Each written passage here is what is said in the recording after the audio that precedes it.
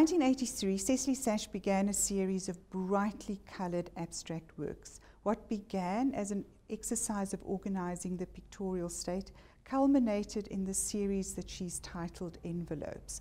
All three of these works are of the series. On my left we have the work titled Diagonal Drama of 1984. Next to it is The Chalice of 1985, and the other work, the other untitled work, was made in the same year as the Diagonal Drama. Sash based this series of works on the uncomplicated form of an envelope, the diagonal and the triangular.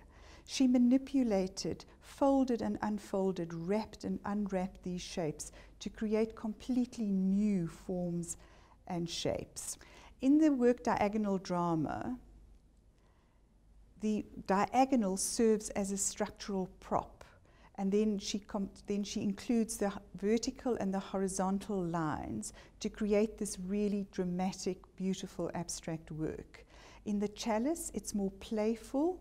She adorns this work with these beautiful spiraled ribbons. The colours are less dramatic. They're beautiful sage greens and pinks and limes and oranges.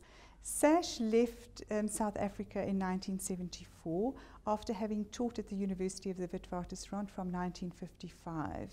She continued to devote her life to her painting and her teaching. And in these works, one sees how she almost folds and tucks and bends her thoughts and narratives into an envelope.